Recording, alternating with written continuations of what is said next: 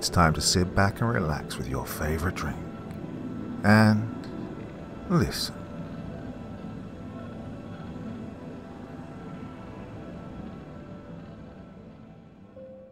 I took in Lost Children. Now They Won't Let Me Escape by the Bored Elegy. Have you heard of the urban legend of the black-eyed children? Well, some say they're extraterrestrial beings. Others claim they are just a myth. Or perhaps they're the lost souls of murdered children looking for vengeance. But, well, there I was, being stared down by one threatening to stab me with a screwdriver. By this time I finally understood who, or rather, what they really are. I was about 24 years old when I'd taken up a job for house sitting. It was around dinner time that I'd arrived at the property of my friend's relative, an older man who lived with his nephews and had been quite paranoid since the burglary of his house. All I needed to do was to park my car in the lot, turn on the lights, feed the fish, maybe water their hopeless plants, and, well, relax for a few hours. I was looking forward to getting away from work for a while, so I couldn't pass up the opportunity of making pocket change at the same time. He let me borrow the house key, but it took me a while to fit it into the rusted old doorknob and undo the deadbolt. The owner had told me that the mosaic lamp on top of the piano had to be left on at all times, so despite how dark it was outside, I had no problem navigating where the light switch was.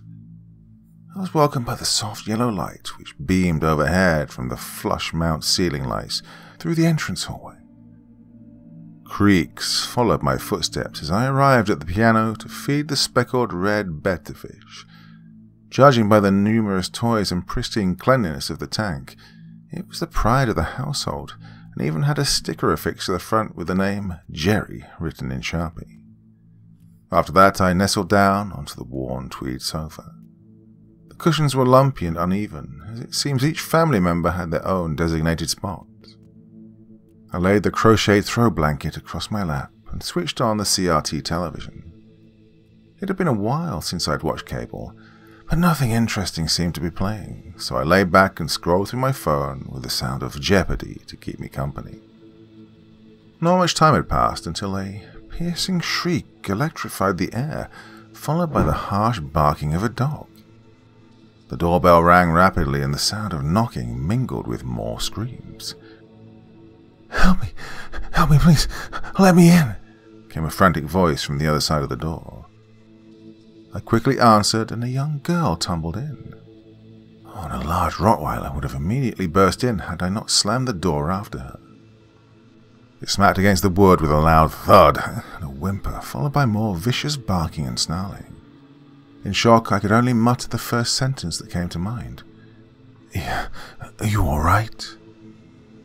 Instinctually, I grabbed her arm to help her up, but it was covered in warm, sticky blood. She recoiled in pain and snatched her arm away.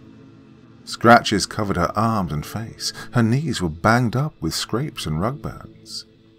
The little girl's face was red in panic and could barely speak through her panicked sobs. I led her into the living area, sat her down on the sofa, and ran to the bathroom to fetch toilet tissues to hopefully stop the bleeding. "Hey, what happened?" I asked while dabbing the tissue. She whimpered, "I only wanted to pet him." "Oh, stupid kid," I muttered, shaking my head. "You should know you're not supposed to pet random dogs just because, I was immediately cut off by a strange sensation.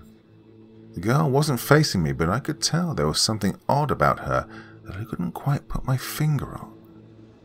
She seemed about 7 to 10 years old, and her light brown bangs were overgrown, obscuring her eyes almost entirely. After wrapping her arm like a mummy, I had her secure the paper in place. "Wait, hold the tissue right there while I find bandages or something." In the bathroom, I ransacked the medicine cabinet in hopes of finding a first aid kit or something to better dress the wounds. "Oh, God forbid it has rabies or something. Oh, I should probably call an ambulance," I murmured. "Hey, you doing all right over there?" I'm okay, I heard her sniff.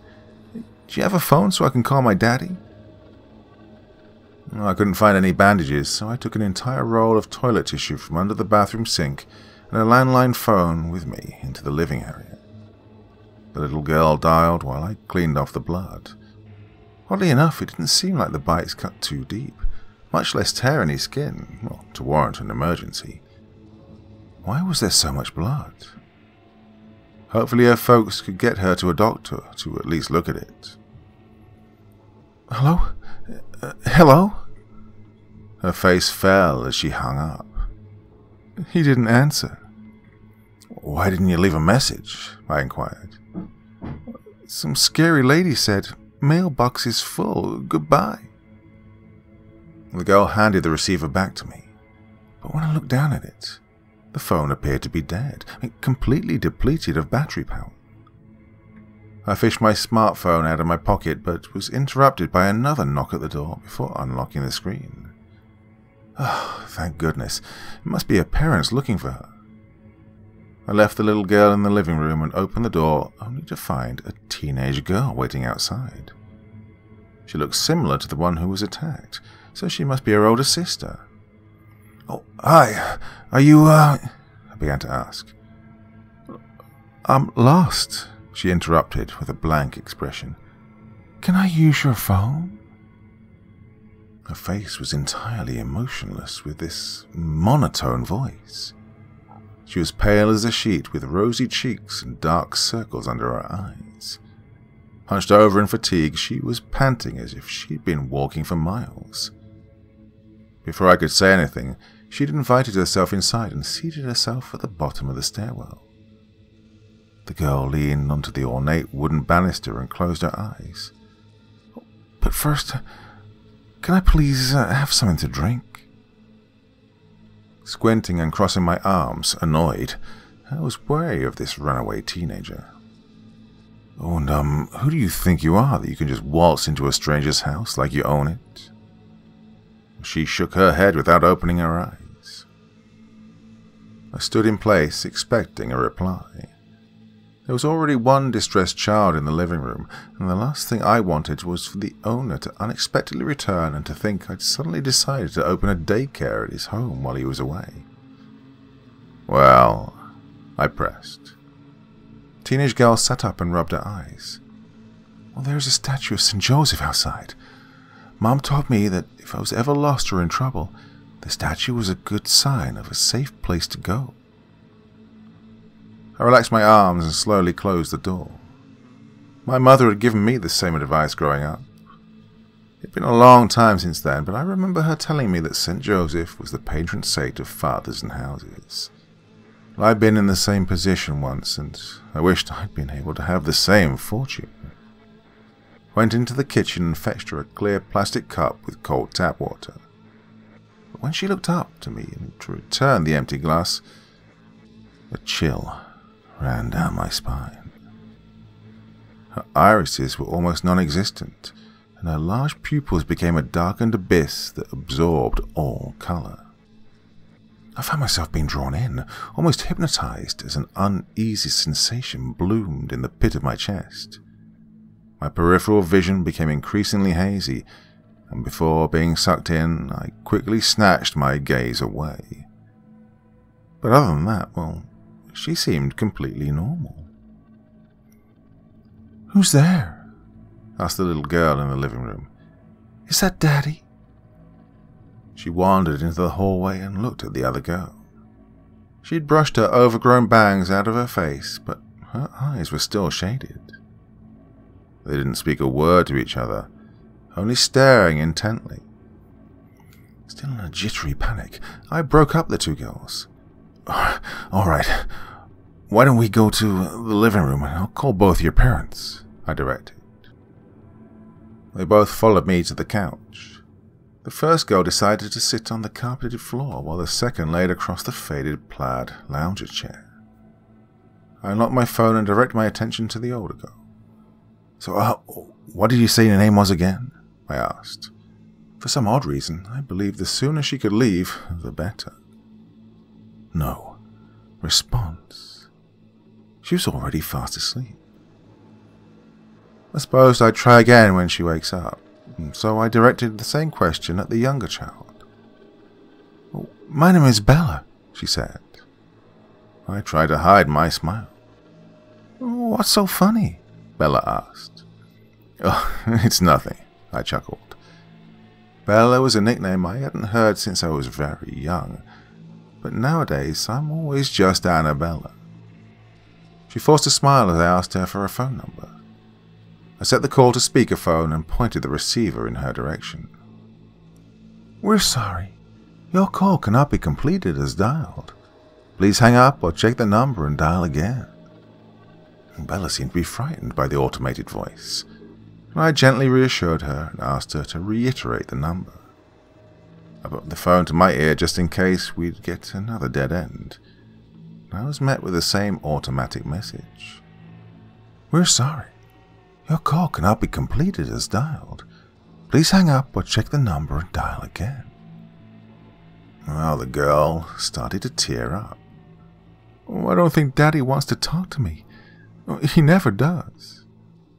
"Is there anyone else you can call? I mean, your mom or your grandparents?" She shook her head. "Mommy moved away and I don't know Nana's phone number. She lives so far away." I was growing concerned. How could she not know basic emergency contacts? I worried that I'd end up needing to take her to the police station to identify her and hopefully get medical attention.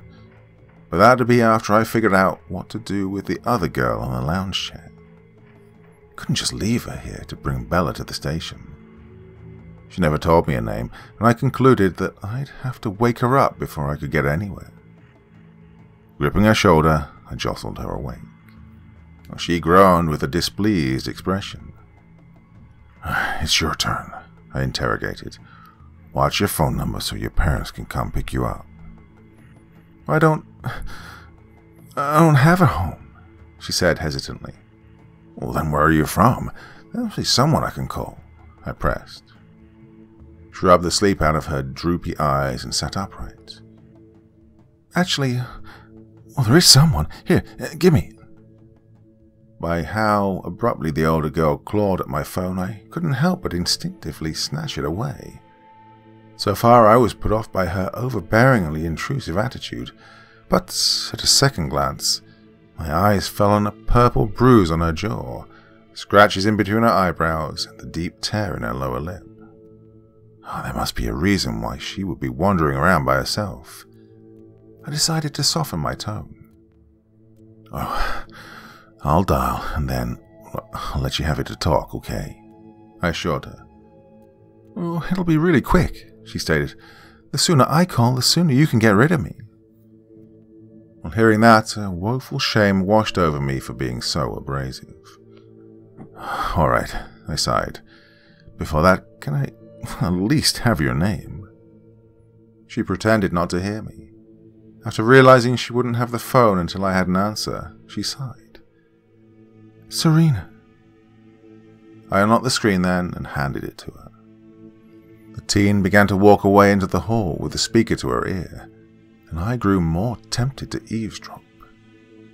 "Hey," Serena said in a low tone. "Yeah, I finally did it."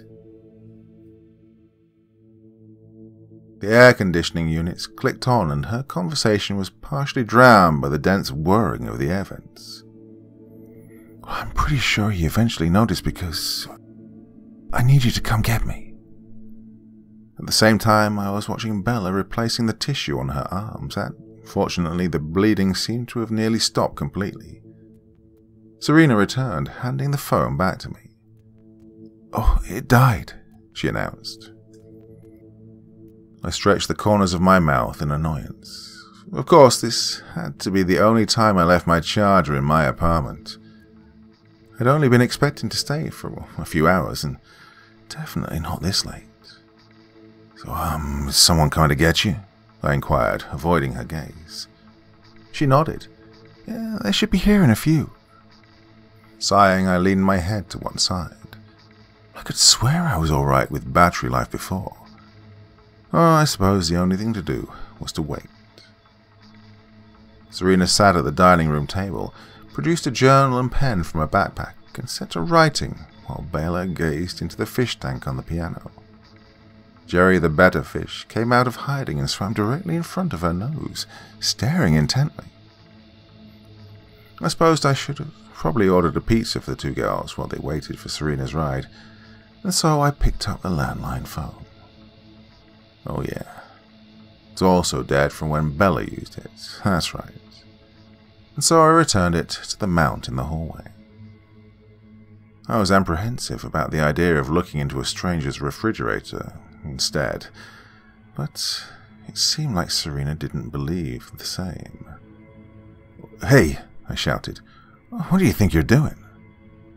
Like a bandit caught in the act, she already had a container of ham, a loaf of bread, and mayo in hand.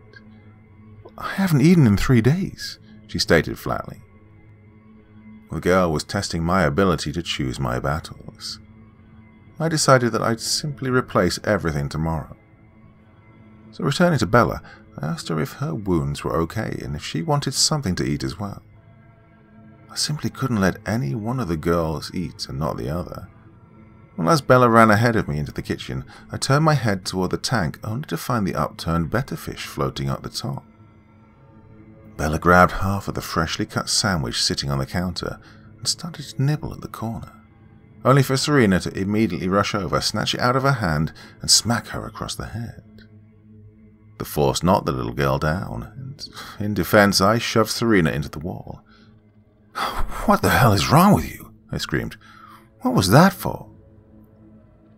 She stayed quiet, just like always.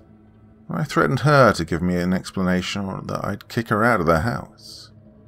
"The younger ones have to learn a lesson. Don't mess with me or get out of the way," she started. My eyes widened in shock. "Who told you that?" She remained silent and returned to the table. Serena opened her journal and hung her head low.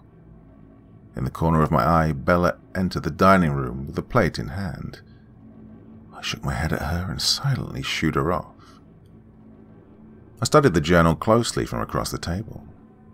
I'd had one just like it growing up, where I wrote everything from my feelings, an account of the day, to short poems and stories. But this one seemed familiar. I took a seat and watched her closely. Her eyebrows furrowed as she leaned the book upward in an effort to hide what she was writing. The cover had the same embossed floral print as the one I'd had at her age. "Well, Serena, right?" I said in a softer tone. She nodded her head. I stated, "Your name is, Serena Simmons?" She clapped the book closed and glared. "No." I reached across and snatched the journal away. Quickly leafing through the pages, each was signed Serena Simmons. Serena Simmons. Serena Simmons. At the beginning entries, something else had been erased only to be replaced by the name. She rushed around the table and I voluntarily handed the journal back. This time I had the courage to look her into the eyes. Your real name is not Serena Simmons, is it?" Newly found fear re-entered my chest, causing another chill to spiral down my spine, but I refused to release her from my gaze. "Yes, it is," she screamed as the color flushed out of her face. I shook my head. I suddenly understood why her eyes had such an effect. The name Serena Simmons was a fake name I'd made up the night I ran away from home when I was only 14. Her eyes were a mirror image that reflected the abyss back at me. "Who told you the younger had to be taught a lesson?" I began. "Your father told you that too, didn't he?" She shut her eyes and threatened to lunge at me, but the sound of loud sobbing interrupted our attention. I rose from the table and rushed to the living area. Bella's arms and legs were profusely bleeding, almost as if they were newly opened, dripping into a pool on the carpet around her, and her sobs rose into agonizing screams. "Go get the phone," I ordered Serena.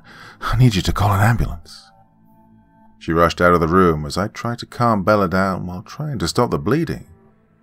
I need you to look at me, I said, forcing a calm demeanor.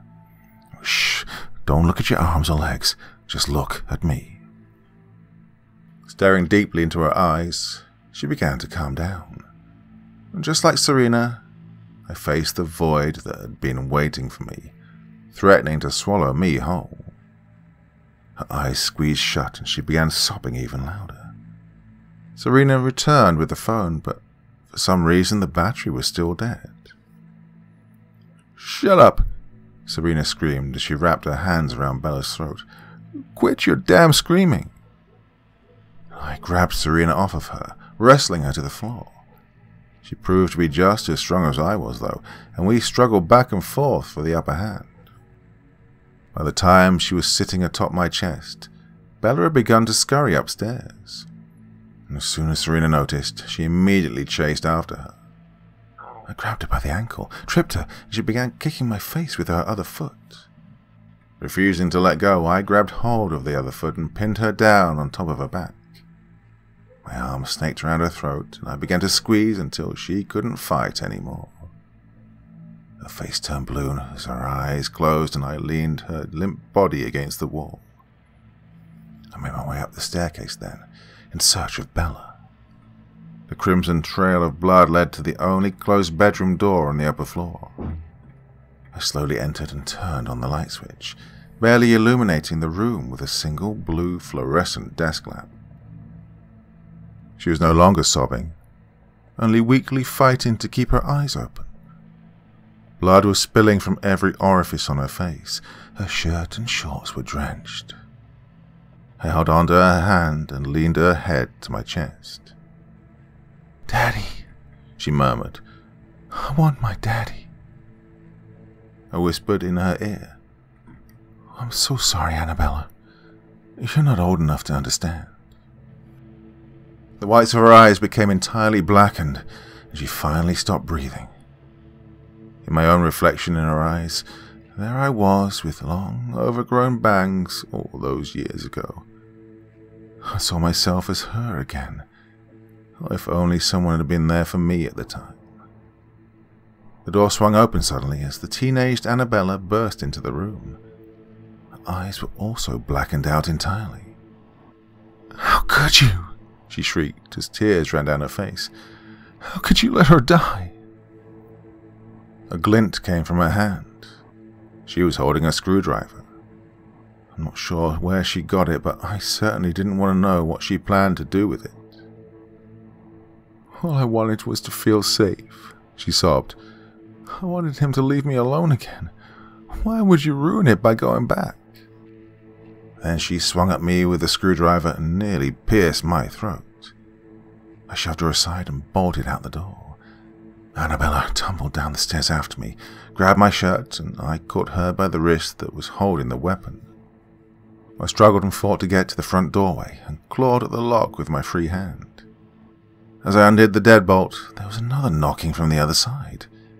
Instantly the teen loosened her grip and the fight came to a pause. She let go of me and scampered far away from the door, eyes wide and trembling. I checked the peephole, but there wasn't anyone there. Another knock came from the door as I rushed to the window. Still, I couldn't see anyone outside.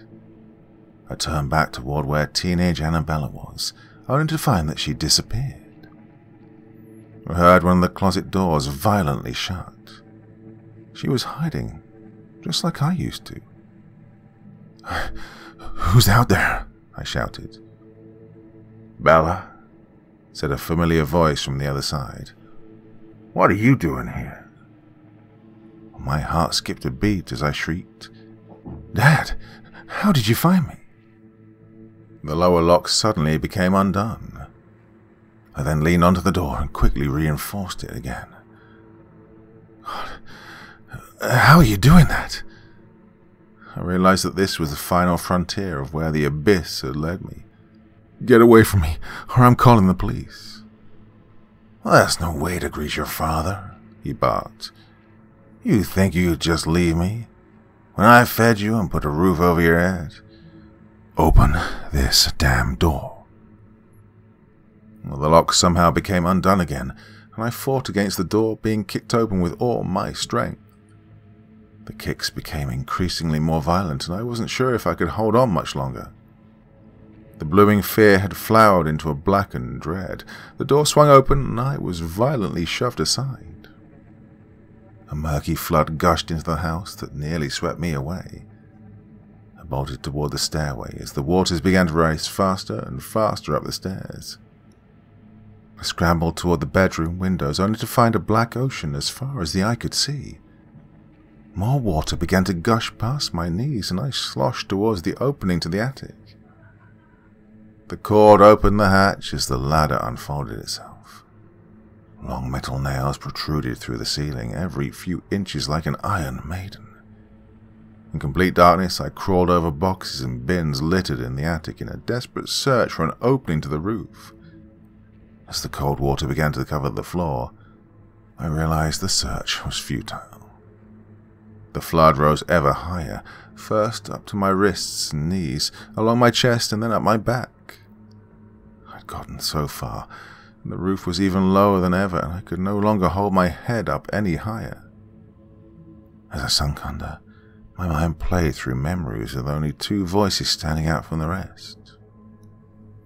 "So, you ran away from home as a teen?" the first asked. "Yes, but I was trying to go to my mother's house," I replied. "I made up a name and tried to make it on my own, but he found me and forced me to go back with him, all so I could work and start paying half of the expenses, until I was eventually the only one paying for everything, so I finally put my foot down and moved states." "I'm so sorry to hear that." "Oh, I've come to terms with it, but no matter where I go, or where life takes me, it seems the past will haunt me until the day I die."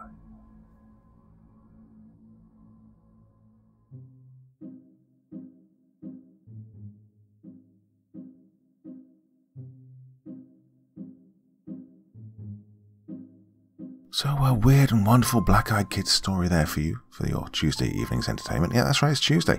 Don't usually read stories on a Tuesday, but things are a bit quiet around here and at work, so why the hell not, I thought.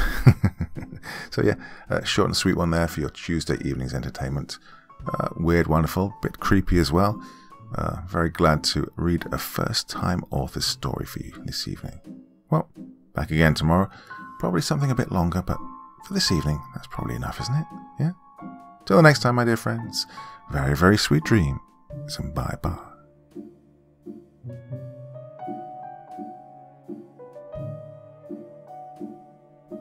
Thank you so much for taking the time to listen to this story today. It really means a lot to me and to the author of the story, of course. Well, if you want to know more about me, I'm pretty much everywhere on social media. You can find me on Facebook, Twitter, Instagram. You can download my music on SoundCloud. I've got a Patreon if you feel like. Throw me $1 or $2. Very much appreciated. And of course, on Reddit, I have a place where you can leave stories if you want me to read one that you've written. Well, hoping to see you all again very soon. Till then, sweet dreams, and bye-bye.